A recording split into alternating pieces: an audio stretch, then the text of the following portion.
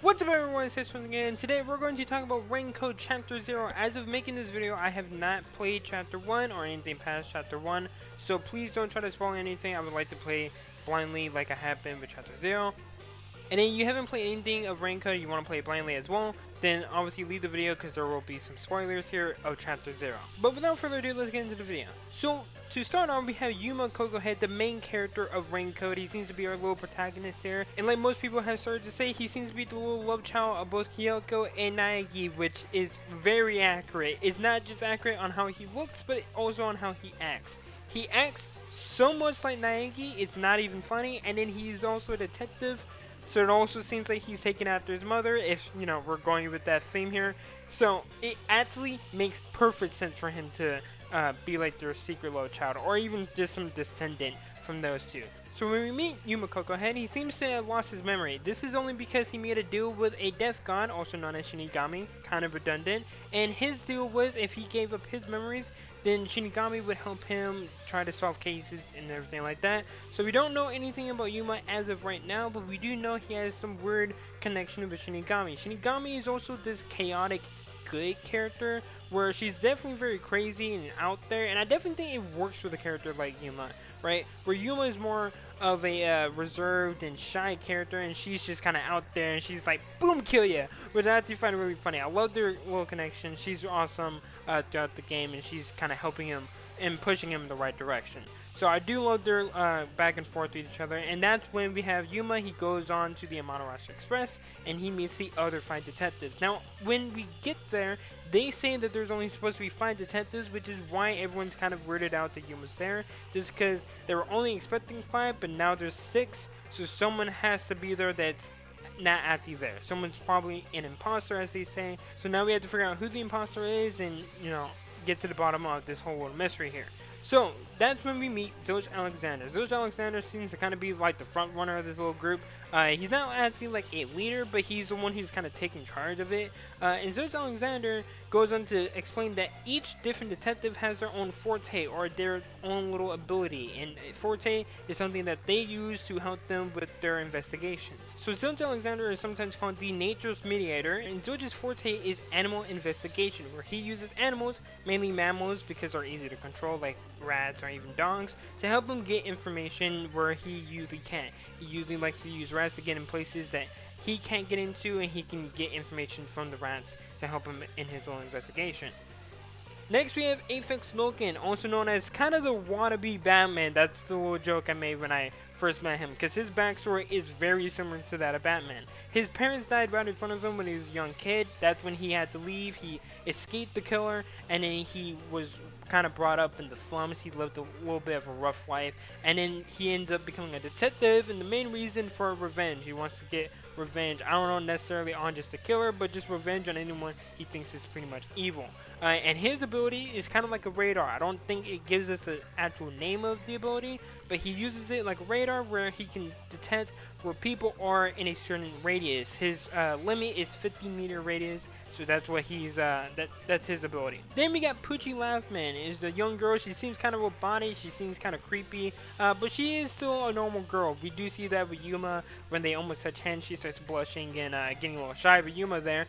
Poochie's forte is audio aptitude, which works somewhat like Aphex, where she can hear the sound of heartbeats, breathing, etc. She can use this to hone in on people and try to find people where they're hiding, just from the sound of their heartbeats. Even they're holding their breath, they can't stop their heartbeat from beating, obviously, because they would be dead.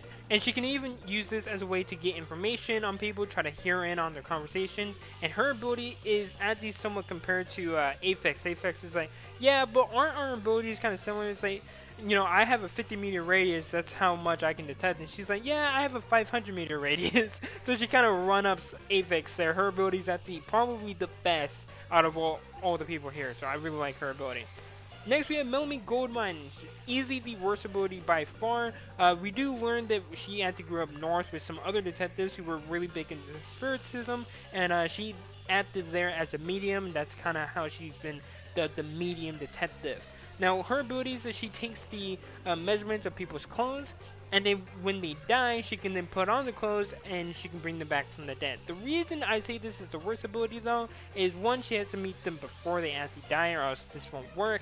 And then if the clothes don't fit her, either they're too short or they're too big, she can't wear them. So it automatically makes the ability kind of useless because it only works for a certain amount of people there. She also does go on to say that if she doesn't like their little fashion choice or like what they're wearing, she won't wear it because that's just not, you know, something she wants to put on herself. So also another thing that kind of hinders that ability. Like it started out good, but it doesn't really work that well. So her ability is kind of bad. Then we have the last character, also known as Zange Eraser. He's an elderly man with the ability of photography, which can project an image from his memory onto electronics. There's a limit to how long this actually stays. I think he said it was like 2 days before the image starts to fade, but he does go on to say that if you save the image to another device, then you can use this image indefinitely as like evidence, either for an investigation or even for court trials. And that's actually what he says is where this ability really comes in handy. So it's pretty good. He also does say that he used to be better with this ability when he was younger and in his prime, but as he's gotten older, he's actually been a lot worse at using it. It still is a pretty good ability for certain instances, but otherwise not too crazy of an ability. So now Yuma starts to feel a little ill, and that's when he tells the group, he's like, I'm feeling a little woozy. They tell him, alright, go to the first train car, you can use the medical bay or the infirmary, and you can just sleep in there. And so he goes over there, but he doesn't actually go to the infirmary, it's locked, and then he ends up passing out in the bathroom when he's trying to like find a key. And so that's when he actually meets Shinigami. That's when they talk and like explain everything for a little bit. But afterwards they leave, and that's when they figure out that everyone else has been burnt to death. They don't know why, but someone has actually burnt everyone to death, and he's the only one left. So he's been going through trying to investigate, trying to figure out what's been happening. And that's when they reach their destination, and the police are there. The police think it's Yuma because he's the only one alive. It kind of makes sense. So he starts to run away, and that's when he runs into one of the peacekeepers, and this guy's name is Swink Katsunao. So Swink Katsunao seems to be a person of greed. That's kind of like the little theme I'm going with him, is he's always talking about money, and he has a bit of a greedy personality. He's not the smartest character out there. I think a lot of people can get that from him. But he's the one who's been pushing. He's like, no, it has to be you. There's no one else alive. And this is where we get to the Mystery Labyrinth. So Shinigami's ability is that she can actually open a pathway to the Mystery Labyrinth, and they can go in and find the actual truth on what happened in this investigation. And this is where a lot of people are definitely seeing the similarities between this and something like Danganronpa, because you still have everything you do in Danganronpa. You still like cut through the lies, or you have the little mini games that you do in some of the previous games. You still have that here. They are a bit different, but for the most part they are the same. I actually was saying that this game has a bit of like Persona 5 vibes in it. Like the music is kind of like this smooth jazz, and in the Mystery Labyrinth is like this huge castle, right? And that's kind of the thing that you would do in Persona 5. You go in the app, and then you would go and see like these different like building structures or castles or whatever. It's kind of the same way, so it's kind of like a good mixture of both, which I have no problems with. I love Persona, I love Danganronpa, so combining both of them was really cool. And so that's when we go in and we figure out what actually happened. So Zilch is the one who actually committed all the murders. He made it look like he had actually died, but what he actually did was he switched bodies between him and Aphex. And then when Yuma ran away, that's when he disembarked the first train, and he made it go on a separate track away from the other three. That's why when the first three came out the tunnel, they end up coming in front of him. He comes up behind, he puts it back together, so now it looks like 5, right? Because at the very beginning, they do say that there's 5 train cars, but they leave the 5th one, and that's when they were setting up for this murder.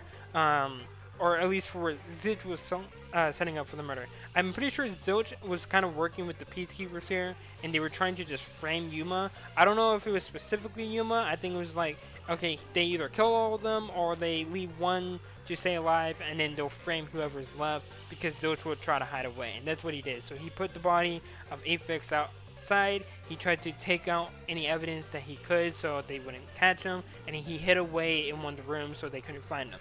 And that's why it almost seemed like that Yuma was the only one, but he was able to figure this out, and that's how they actually caught Zilch. However, with the Mystery Labyrinth, anytime they actually figure out the actual truth, they figure out who's the actual murderer of the investigation, that person goes on to die, so they don't actually get to necessarily catch that person. He just dies.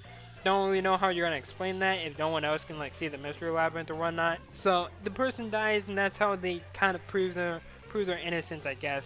And at the end, that's when we meet Yakuo Furio. I almost messed that up. So Yakuo Furio is the one, he kind of comes in at the end, and he's like, hey, what, dude, Paperwork's kind of a bitch. And then I think I saw the guy who was alive just a second ago, so, you know, if you don't want to get any consequences about all of this, trying to frame someone who actually didn't do it, then just let me handle it, okay? You just run along, I'll handle this guy. And he's like, alright, whatever. And that's the way that both him and Yuma can kind of get out of the situation. He seems to be another detective. We don't know much about him yet. We only talked to him for a little bit for Chapter 0. But I can't wait to actually like see more of him, because he seems to be someone that I'm really going to like. I have a sneaky suspicion he might be my favorite character of Rank Code, so hopefully that is the case. And yeah, for this entire chapter, that's basically it. I loved it. It was amazing, especially with how hard the actual investigation was. It wasn't something simple, right? Because like with Danganronpa 1, it's like, oh yeah, we're gonna spell it out for you. It's Lee on. Hopefully you can figure that out. Like that, there you go. We're gonna plaster it on a fucking wall for you. But with this game, it's not that simple. They have everyone die, and it's like, okay, we don't really know who it is, and then throughout the entire investigation, Yuma's figuring it out, but I'm sitting here just like, okay, what's actually happening? I really like that though. I don't want to have each investigation be easy or anything like that. I'd rather it be hard and difficult and somewhat confusing, just because it makes me more interested in what's actually happening and makes me want to see what's going to happen next. So for me, I was okay with that. I don't know how other people feel about that. I love the gameplay of it. We're launching Getsuga Tenchos. I think I saw another YouTuber by the name of Ninko B. He also was making some similar jokes where you're literally launching Getsuga Tenchos, that like the truth. That's how you're cutting through the truth. Like you get Yuma, he has a badass sword, and then he has the sexy Shinigami with him, and then he launches attacks like it's Getsuga Tenchos, like he's Ichigo from Bleach. This was just all really cool. I really enjoyed it. My only big gripe with this is that I don't know for sure. They could come back. But if they are actually dead, like Pucci, Aphex, Melanie, and Zange, and even Zilch, because he dies after the Mystery Labyrinth, if they're all dead, that sucks. Like, that actually fucking sucks. Because how are we supposed to, like, you know, get to know them? I don't really know much about Pucci. I think Pucci's probably the one that we know about the least, other than maybe Zange. But I wanted to learn more about Melanie because her ability was terrible, and I wanted to know what does she do as a detective. I wanted to learn more about Pucci and see, like, does she grow a deep connection with Yuma? We don't get that now, and that really bums me out because they all seem like pretty decent characters, but we will never fucking know now because they're all dead. That's the only big gripe I have. But it also seems like we're going to get some other really cool characters, so I guess it's okay. It really bums me out that everyone is fucking dead, and I was really getting into their characters. So outside of that, that's all I have. I really love this chapter. I'll probably give it like a easy 9 out of 10. I'm so excited to play the next couple chapters. What did you guys think of the chapters? Did you guys like them? Did you guys have any problems with them at all? And yeah, without further ado, I will see you guys next time.